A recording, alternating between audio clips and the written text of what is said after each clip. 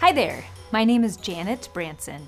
I am the 2 to 5-year-old kid ministry coordinator at Calvary. Prior to starting a family of my own, I worked as a nurse, and my absolute favorite part of nursing was connecting with the patients, connecting and caring for them as though they were my own loved one. This week, I want to connect with you. I want to provide some encouragement and education pertaining to our health.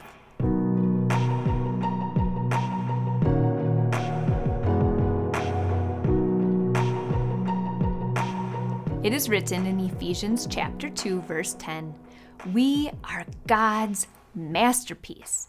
He has created us anew in Jesus Christ so we can do the good things He planned for us long ago. We've also heard our body is a temple. I don't know about you, but I often treat my body like a carnival funhouse. I think it's difficult to talk about health without acknowledging the multi-billion-dollar industry that's trying to sell us the key to happiness. We all want to be healthier, whether that's healthier up here, or here. Many of us feel hurried and overwhelmed by expectations. Be successful at home and at work. Regardless of your means, have all the things. Look the right way, be and give everything to your kids. Dictate your schedule around their activities. Read all the books, listen to all the podcasts, have all the right opinions. We give and give ourselves until we're exhausted and depressed. Then we remember, oh yeah, self-care. I have wants and needs too. If we are not intentional about how we are going to take care of ourselves and truly invest in our mind, body, and heart, we'll fall into self-care traps. How many of us have revenge procrastinated in bed at night, scrolling Instagram and deciding we need sand cloud towels and more Bombas socks? I have tried disproving this next point, but retail therapy is not therapy.